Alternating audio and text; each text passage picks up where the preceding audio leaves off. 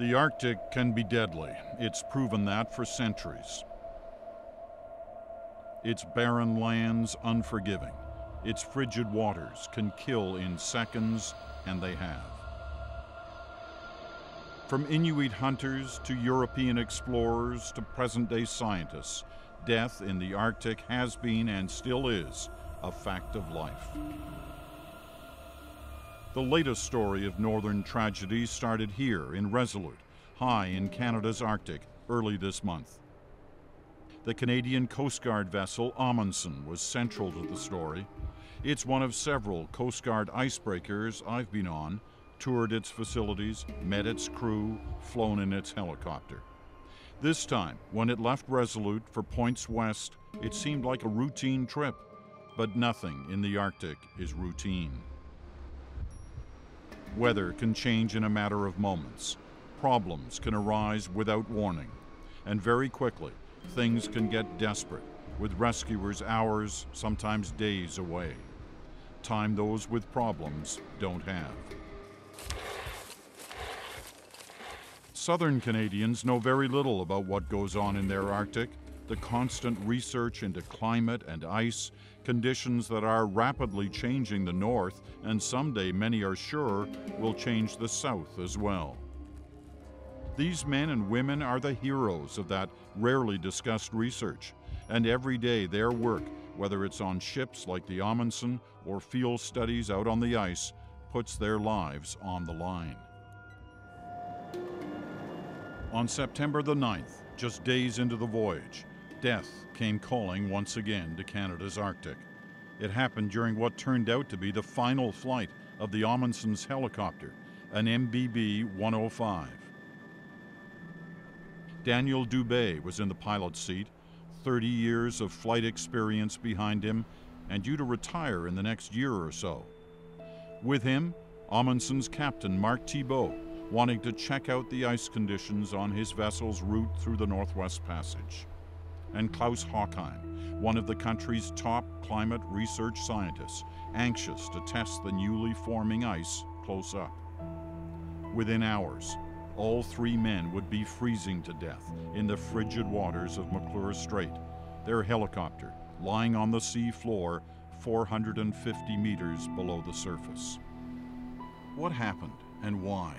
Until the chopper is inspected, the full story won't be known.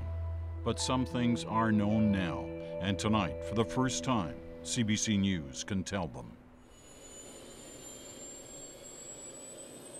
As the chopper headed out, the weather, for the Arctic anyway, was pretty good.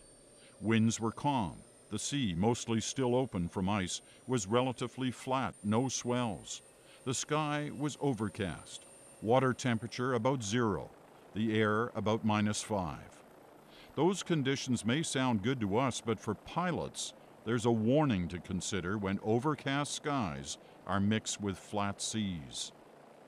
That's where the pilot has to know what he's doing.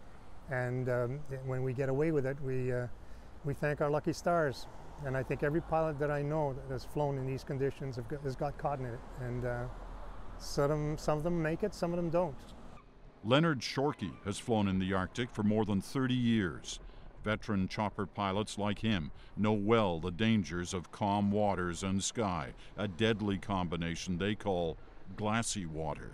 Glassy is just like a mirror, so it reflects the sky. And there's no horizon because you can't see it. You have no visual clues. You don't know how high off you are from the water or the sky, except by your instruments. And you can't afford to take your eyes off the instruments, because if you do that, you can go into a vertigo situation. And if you go into a vertigo situation, you can lose control of the aircraft. And that's one of the bad things about glassy water. It's the worst thing about glassy water. Nobody wants to be in it or get caught by it.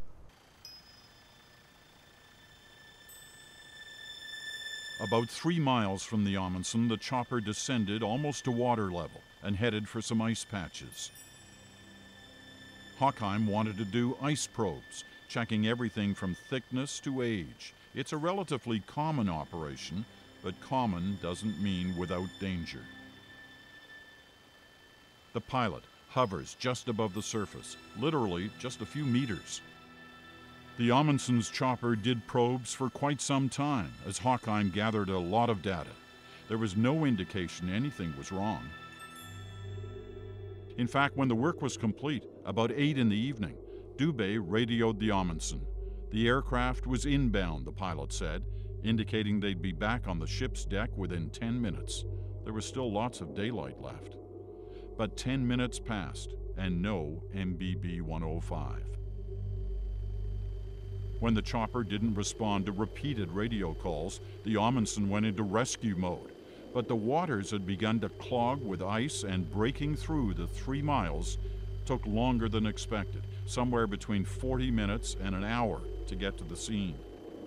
When they finally arrived in the search area, they quickly found the 3 men in the water, dead from hypothermia.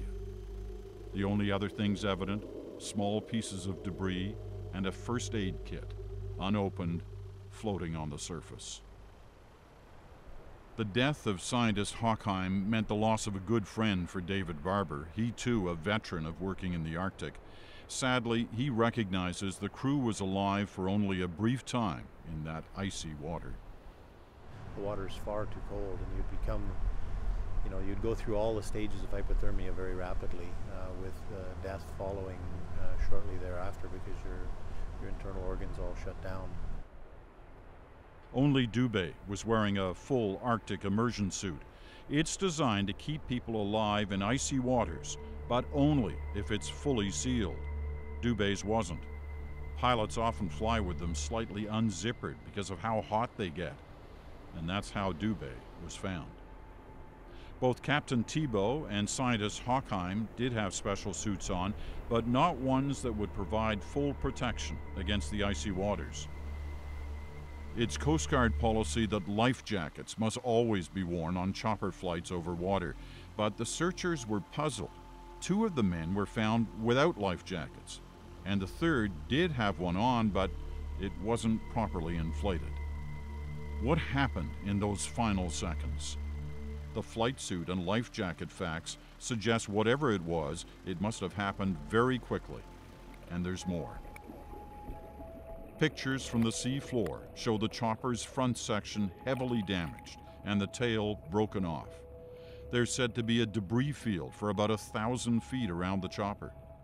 The MBB-105 had equipment that could have kept the aircraft afloat for hours.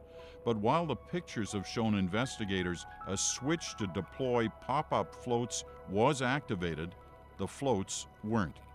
Had the impact damage destroyed that frantic last-minute hope? The aircraft had an onboard life raft ready for emergencies. There's no evidence it was used. And finally, pilot Dubé either had no time or was unable to radio one last distress call.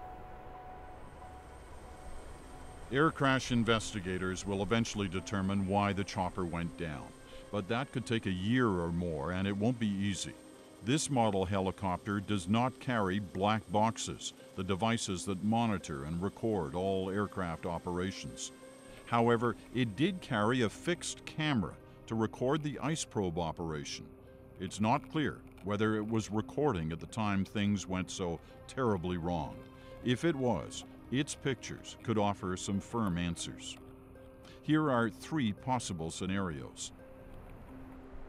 Total engine or mechanical failure, driving the chopper immediately and violently into the sea. No time to deploy any emergency procedures. Icing, after all that hovering close to frigid waters. Not likely though, as Dubé would have almost certainly noticed any early ice buildup on the glass bubble in front of him.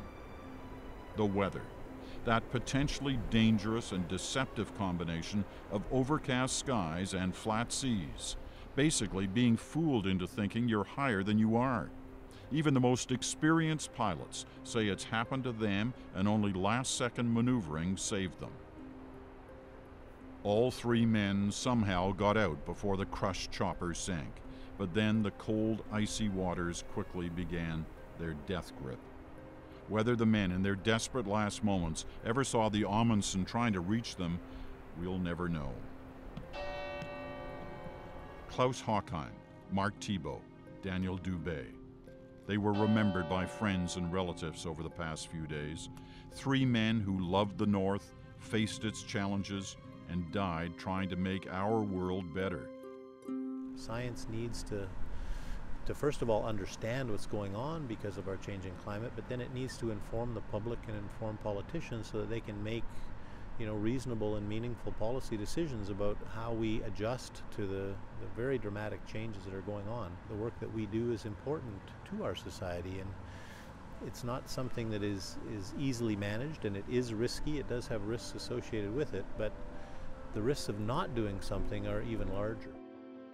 From Henry Hudson to John Franklin to Marty Bergman to those on board the Amundsen chopper, the Arctic has claimed some of the best